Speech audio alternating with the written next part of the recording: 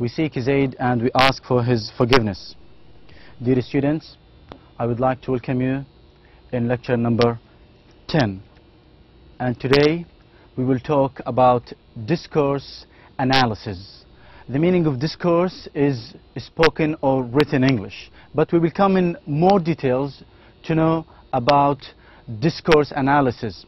And here we will talk about the meaning of discourse analysis, and then about cohesion. What is cohesion? What is the meaning of cohesion? I'll present also one example to understand what is cohesion. And then after that we will move to coherence, again the meaning of coherence. And after that we will come to know about speech events. What are the things and factors which affect the speech or spoken English? Then after that we will talk about cooperative principle, and there are 4 principles here. Then hedges, what is the meaning of hedges and some examples of hedges. Implicatures also is included in discourse analysis. And then background knowledge of a person, either who listen or hear to the conversation or to the sentence. And then after that we will come to the last point of discourse analysis, the difference between schemas or schemata, sometimes they call it as schemata, and scripts. Let us start with discourse analysis. Now, when we ask how we make sense of what we read, when we read something, we make sense, we understand something, and how we can organize well-constructed text as opposed to those that are jumbled or incoherent, and how we understand speakers who communicate more than they say, and how we successfully take part in that complex activity called conversation. We are undertaking what is known as discourse analysis. Now, this is the meaning here of discourse analysis, is to know what we or how we make sense of what we speak or what we read, and also to be organized and well constructed, or to present a well constructed text, and finally to understand speakers who participate in communication more than what they say, and successfully take part in a complex activity called conversation. So this is the meaning of discourse. This point is a little bit complicated, because when I talk about cohesion and coherence, these 2 points are connected, and many students confused when I say cohesion and coherence. Now, I'll talk about these 2 separately with some examples. Now, cohesion describes the way in which a text is tied together by linguistic devices or linguistic tools, such as, for example, when I say and, in addition to, therefore, moreover, we can see that the text is connected by using linguistic devices or tools. Now, a text has, this is the meaning of, it is not coming here, sorry, I'll go back. Now, this is the meaning of cohesion. Cohesion is the unity of a text or a written text or a segment of a spoken discourse that stems from links among its surface elements. Now, as when words in one sentence are repeated in another, and especially from fact that some words or phrases depend on their interpretation upon immaterial or following text, as in the sequence. Now, I'm not sure whether this is clear or not. Okay, now it's clear. Now, see this example. My father once bought a car, whatever, a Lincoln convertible. He did it by saving money penny by could, or he could. That car would be worth a fortune nowadays, however, and so on. Now, if you look to these sentences, we will find these sentences are tied together by linguistic devices or forms. Now here we have, first of all, we have the pronoun he, which refers to my father. And again, that car refers to a Lincoln convertible. It is the name of a car. Now, these sentences are connected by using the pronouns, proper nouns, and also by using a linguistic devices or tools, coordinators, subordinators like however, moreover, and so on. Now, coherence is the key of the concept. Now, everything fitting together, not to put something together, everything is fitting together well. It's not something that exists in words or structure, but something that exists in people. It is people who make sense of what they read and hear. Now, to make it more clear, see this definition here of the coherence. It is a unity of a written text or segment of a spoken discourse that seems from links among its underlying ideas and from the logical organization of a text or a paragraph, and also a logical development of its thematic content. Now, the same example, my father bought a Lincoln car, the car driven by police was red. Now, that color doesn't suit her, she consists of 3 letters, however, and till the end. Now, by going back to the previous example, we find that these ideas, or the development of ideas in this text, is well organized and well developed in a logical way. First, I talk about my father, that he had a car, and then the way he bought the car, and then after that the condition of the car and whether it's worth or not to my father or nowadays, and then after that, so this is a logical development, a logical organization of the text. So this is called as coherence. But when I use the proper noun and the proper pronoun, which refers to the noun, using again the car or that car, which is referred to something else, using subordinators or subconjunctions, and these also connects and make the sentences tied together well. So this is the difference between cohesion and coherence. Speech events. Now, when we speak or when we hear people speak, definitely that there are some factors which affect the way we speak, the tone we speak, and the meaning, the sense that we speak. Now, these factors, like for example, friends. Now, the way I'm speaking with my friends is totally different than the way I speak with others. Now, with the strangers, again, it has another sense. If the speaker is a man or a woman, again, sex also affects the way we speak. Young people, old people, or equal or unequal status, and many other factors. Now, all of these factors will have an influence on what is said and how also it is said. We would have to describe what the topic of conversation was and even what setting it took place. Even the place also influences on the speech event. Cooperative principle. As I said, here we have 4 cooperative principles, and these principles were described by Grice 1957. Now, the first one is regarding the quantity maxim, the idea or the base, the quantity maxim. Make your contribution as informative as is required, but not more, not less than is required.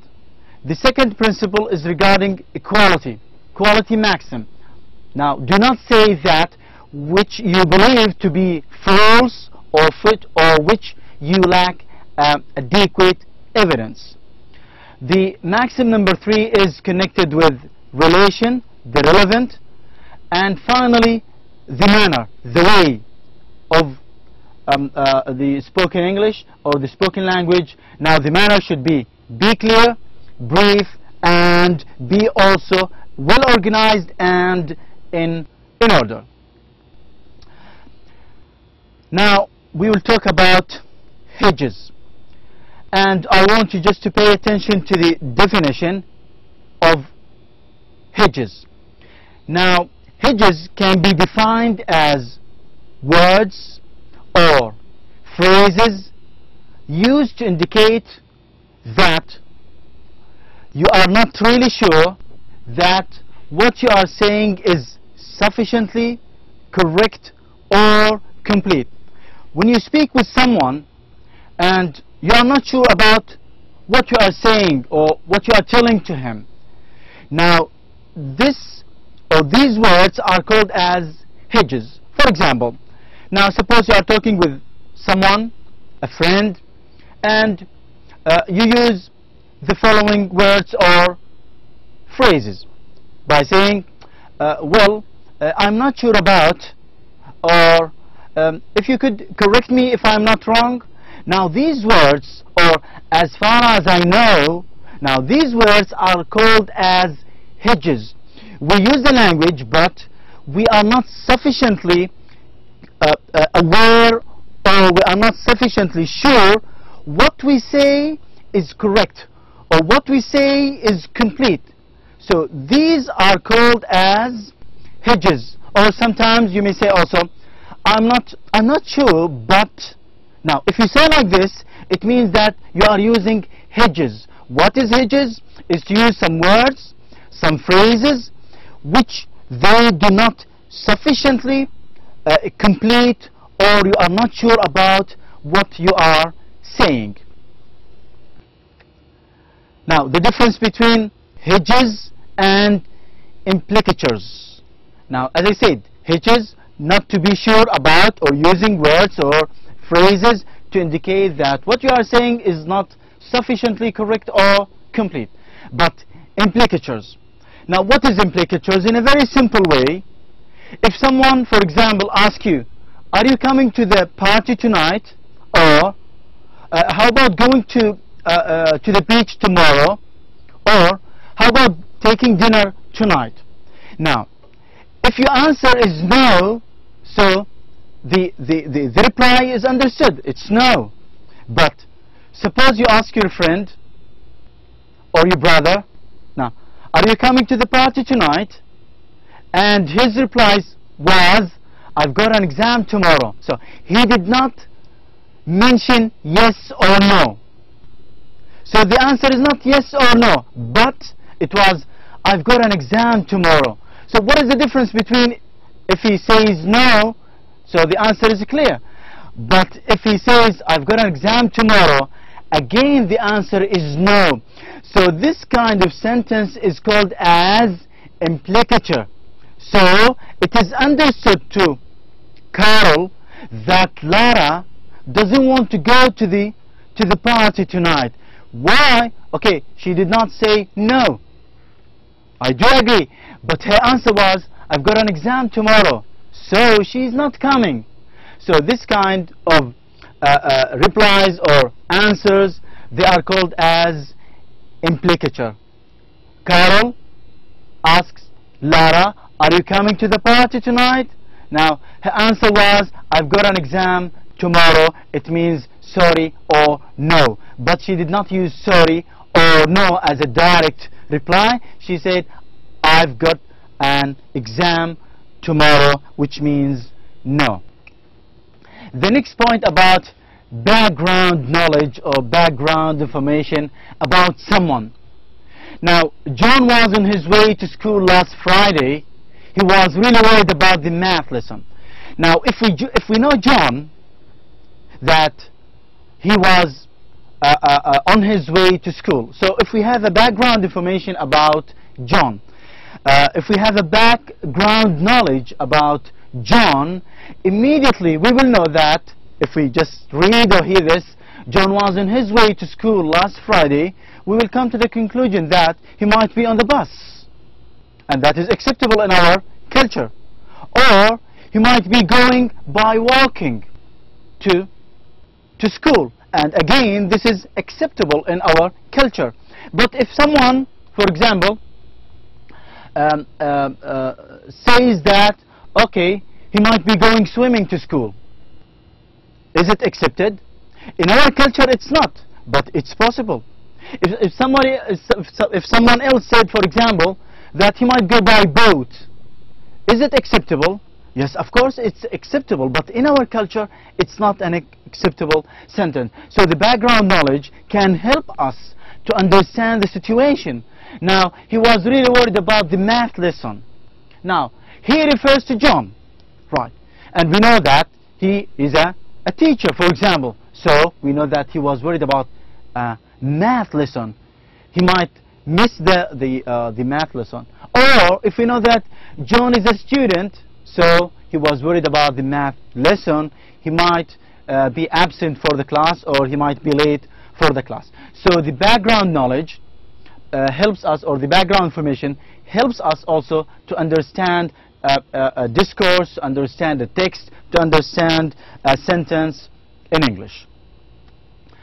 Now, schemas, or I said schemata, or scripts. What is the difference between schematas and script? Now, a schema is a general term for a conventional knowledge structure that exists in memory. In a very simple way, when I say schema or schemata, let me use the word image. Now, when I say schema, I mean something in the memory, which means image. Now, let me just tell you about a supermarket. Now, suppose I'm talking with someone and I use the word supermarket. For example, I was in the supermarket yesterday. Now, immediately the image of supermarket comes to the listener's mind, or an image comes to the listener's mind that supermarket consists of, for example, shelves, goods, carts, people, different items, and he knows the image or schema of the supermarket. Now, when I speak about office, an office, school office, or university office, immediately an image will come to the listener. Oh, an office contains, for example, a computer, desk, chair, some books, and a cupboard, and so on. Now, a classroom. I missed my classroom yesterday. So, what is a classroom? It is an image in our memory.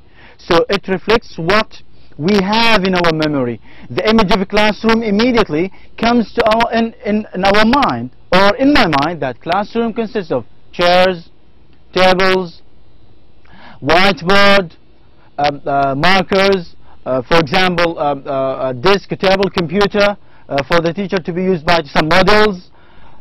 So this is a classroom. So schema means an image, something in our memory, or something exists in our memory, which is totally different from script. What is a script? A script is a series of action. It is a series of action, an image which is repeated, or we have an action as in series. For example, trying not to be out of the office for long, Susie went to the nearest place, sat down and ordered a sandwich, avocado sandwich. It was quite crowded, but the service was fast, so she left a good tip. Back in the office, things were not going well. Now here we have some schemas and we have scripts. Now, what is the schema here? When I say office, this is a schema. Office is a schema. It is not coming here. I don't know why. Okay, so schema is an image. It will be clear for us what is an office. Now, when I say, let us say, she went to the nearest place, sat down and ordered an avocado sandwich. It could be a place, a restaurant, a cafe there. So again, an image comes in our mind. But these series of action, these series of scripts going out to the office, went to the nearest place, ordering a sandwich, it was crowded, service was fast, she left by a good tip, back to the office. Now these are script. It is like a film, moving film, an action, a repeated action, something that we remember as a movie. So as I said, it is a repeated action. So similar in this way to a schema is a script. A script is essentially a dynamic, a moving schema that instead of a set of typical fixed image, so a script has a series of conventional actions that take place in or at different times. So let me just summarize what I said. We talked about discourse analysis, and we said that discourse analysis is to make sense of what we read and how things are well organized, well constructed, and to understand speakers who communicate more than they say, or also to be successfully involved in a complex activity called conversation. And then we distinguish between cohesion and coherence, and then after that we talked about the factors that affect the factors that affect and influence the speech events, and we talked about the cooperative principles. We said that there are 4 principles. Then moving to hedges, the meaning of hedges, we said that we use some words and phrases to indicate that what we are saying or what we are trying to say is sufficiently incomplete or incorrect by using some specific words like "I'm not sure about that," or "correct me if not mistaken," or "as far as I know." And then we move to implicatures, and we say that implicatures, as in this example, "Are you coming to the party tonight?" So the reply was, "I've got an exam." So the answer was no, but in indirect way. And then we talked about the background knowledge helps us to understand more and to interrupt the sentence correctly. And finally, we talked about the difference between schemas and scripts, and we said in a very simple way, a schema is an image, it exists in our memory, and a script is a dynamic, a moving schema. It is a kind of actions, a series of actions, conventional actions that take place as a film or a movie in our mind.